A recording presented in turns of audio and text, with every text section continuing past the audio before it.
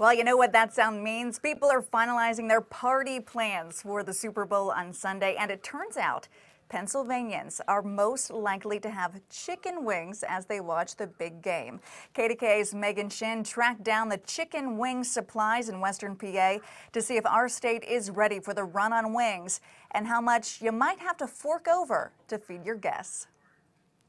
Bid on Equipment analyzed more than 9,000 Google search terms to find the most popular foods for watching the Super Bowl across the United States. And it found in Pennsylvania, the favorite snack for Super Bowl Sunday is the chicken wing.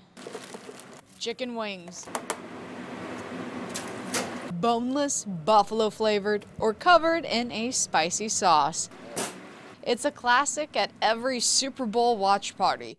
No wonder it's the most popular Super Bowl snack in the state of Pennsylvania. Just ask shoppers at Giant Eagle. I think the best way to cook wings is to deep fry them. Because it's my favorite food in the Super Bowl. I think it's just they're filling. You can do a lot of different flavors with them, and they're just generally good. Hopefully I'll be going to a place where somebody has them for me. So if your friendly neighbor doesn't have wings, where can you find a good deal on them? Chicken wings are $4.99 per pound at Giant Eagle. It's an easy grab of fresh house-rubbed wings. Whole Foods has wings listed online for $9.99 per pound, and Aldi has a frozen bag listed online for $13.19. Don't feel like cooking? Let Big Shot Bob's House of Wings do the work.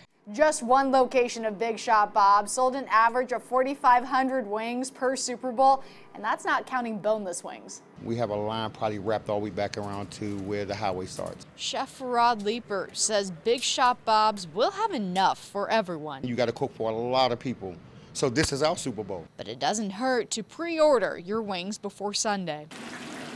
This is where you got to step up your game. You got to make sure the wings are right because you got pressure on you. How does the cost compare to last year? Well, Big Shot Bob says wing prices fluctuate and inflation rose the cost over time. But it's nowhere near as bad as it cost during COVID when wing prices were double what they are now.